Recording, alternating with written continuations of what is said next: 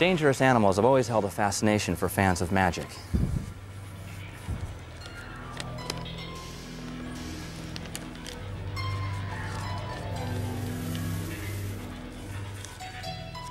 After all, you can train a tiger.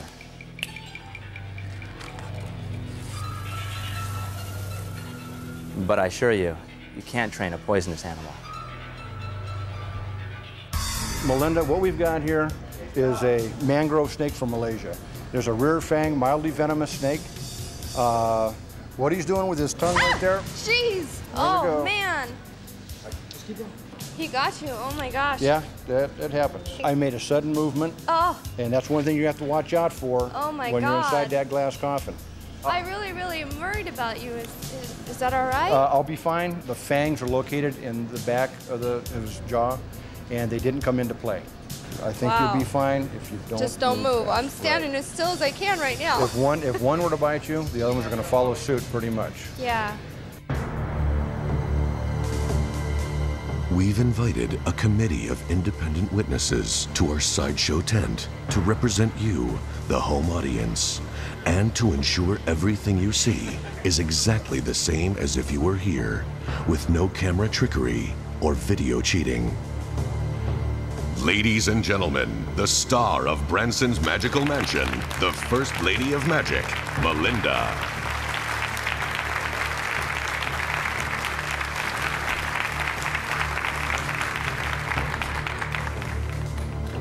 Melinda's challenge is simple, yet terrifying. She is being locked to the floor of a glass coffin. The serpents will be turned loose. She will have to pick the lock and get out of the pit using only her magic, without provoking a chain reaction of snake attacks.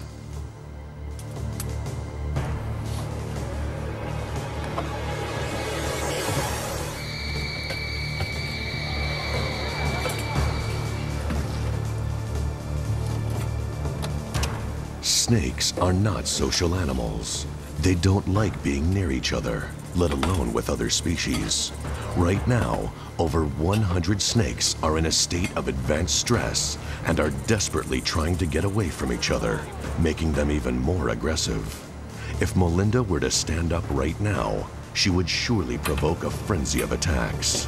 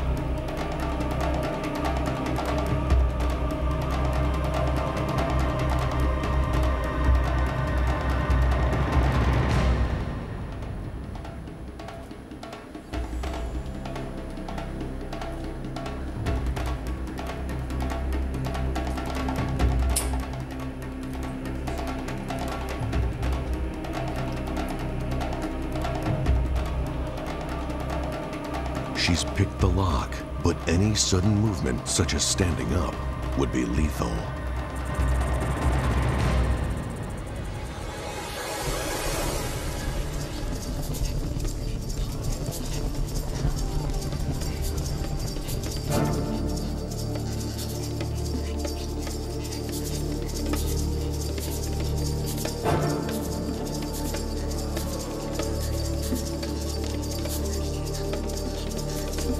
Believe it or not, you are seeing exactly what our committee of independent witnesses is seeing. No camera tricks, and oh yeah, no forklifts.